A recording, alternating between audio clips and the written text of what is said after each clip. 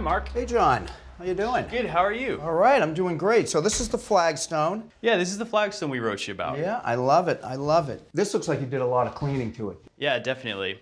It's been a lot of work. We stripped a lot of shellac or urethane from the floor. This is what it looked like when we first moved in. Oh, wow. You can see the haze on there. Ooh, holy mackerel, yeah. Wow, so how'd you take that off? We used a paint stripper and a lot of elbow grease. Oh, a lot of elbow grease, I can tell.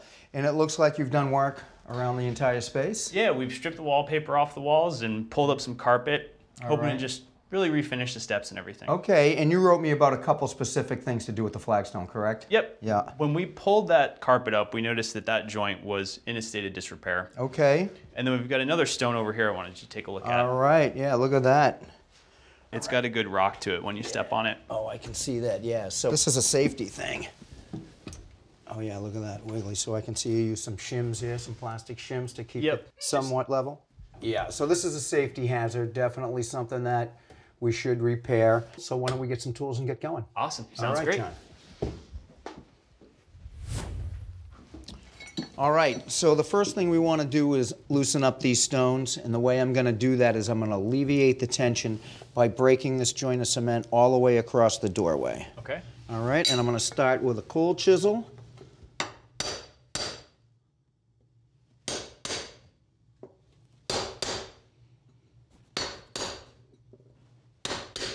There you go.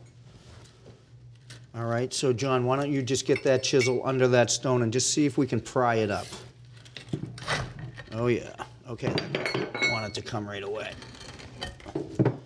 All right, so take that. Now I'm gonna do the same thing here.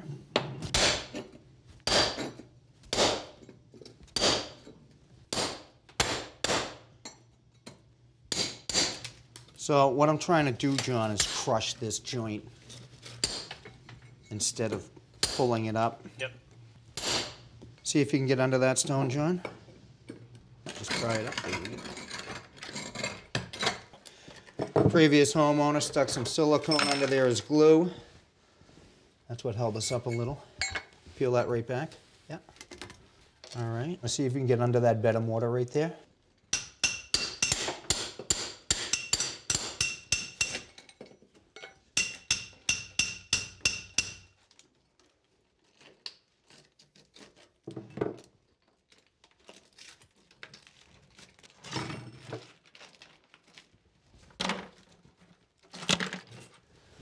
So let's get everything swept up.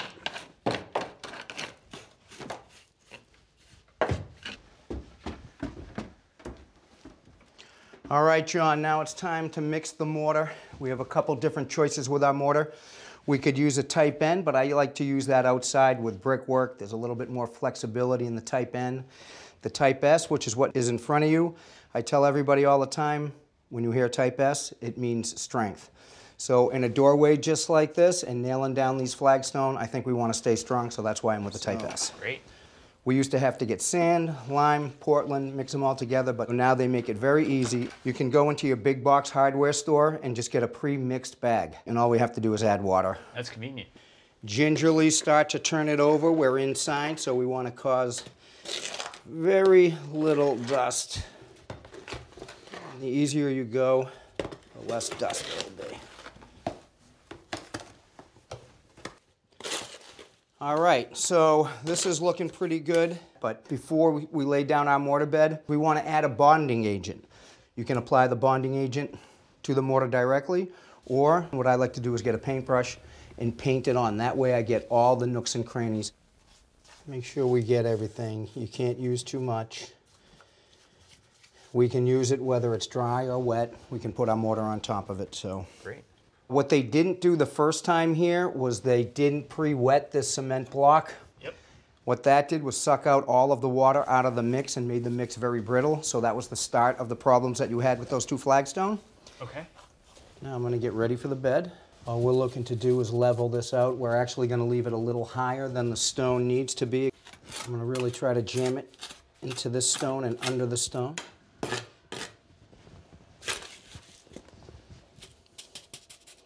Now this mortar that we're using right now is a little stiff, but when you're doing any type of stonework, a Flagstone or just a regular stone, the material is usually a lot heavier. So the stiffer the mortar, the more strength it has to kind of prop it up as you're working it into place. Yeah.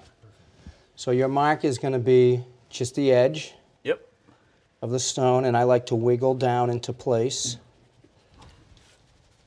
All right, we're just going to shake it down.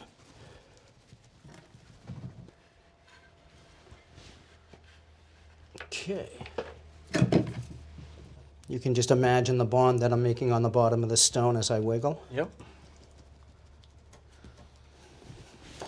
Just wiggle that into place. Right in there, John. All right, so you see the voids. All we want to make sure is we don't have any. Be mindful of the stone, that it's still floating a bit. I'm going to come on top here for this joint here.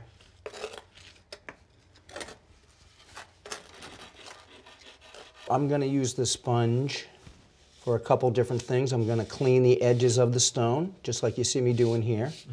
But most importantly, what I'm going to do is rub this sponge over that joint.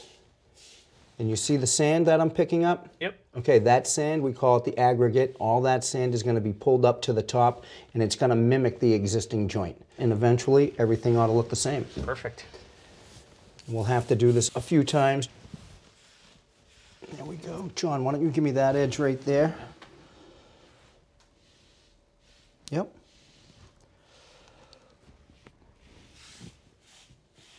So I love all this. You see that right there? All that sand. Once this dries, it's going to look like the rest of the floor, and you won't even know we were here. That's great. So let's let this set up a little bit, and then we'll have to hit it 1 or 2 more times. Great. All right. So John, believe it or not, this is a very common problem. Every time you bring masonry into something that's wood, there's always a break. A little extra going on here is this wood has actually sucked the water out of the material. Interesting. Which, yeah, it makes it weak and brittle, and that's why this will break up. So all we need to do is break this joint up, clean it out a little bit, and we're going to replace it with what we call a soft joint, which is just caulking. Cool.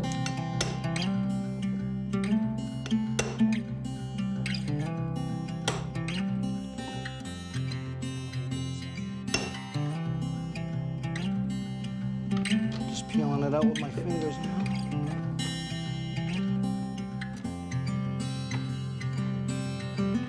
I want to put an edge tape down here. Okay. What it's going to allow us to do is let that caulking set up after we put it in.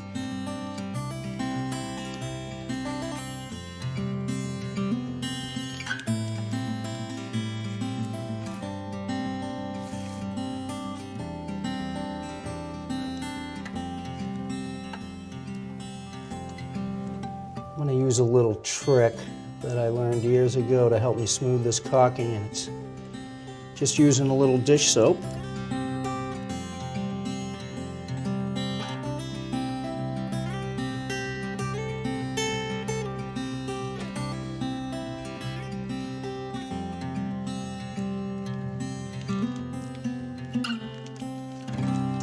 All right, John, what do you think? It looks beautiful. All right, well, I'm happy with it as well. So all I ask is that you wait 28 days for this to cure. This is a perfect temperature for curing, so we're going to be good. You can see that we're a little dark right now. That's only because we're wet, but once that starts to dry out, you'll see that it matches the floor just great. And over here, the caulking joint, pretty much the same thing, right? The goal was just to roll it up a little bit so when you paint that riser white, everything blends in seamlessly, and I think we achieved that. So happy with that as well. And then the last little bit of homework that you have is this masonry sealer. It's actually a luster, so it'll make sure that the entire floor, the stone, and the joints brighten up a little bit and have a shine to them. And that's also going to help us take this patch into the room and again make everything look seamless. Perfect. All right, great. So thanks for having me, John. Thanks, Mark. Glad everything went well. Really and I'll appreciate see you it. soon. Yeah, you got it. Thanks for watching. This Old House has got a video for just about every home improvement project, so be sure to check out the others. And if you like what you see, click on the subscribe button to make sure that you get our newest videos right in your feed.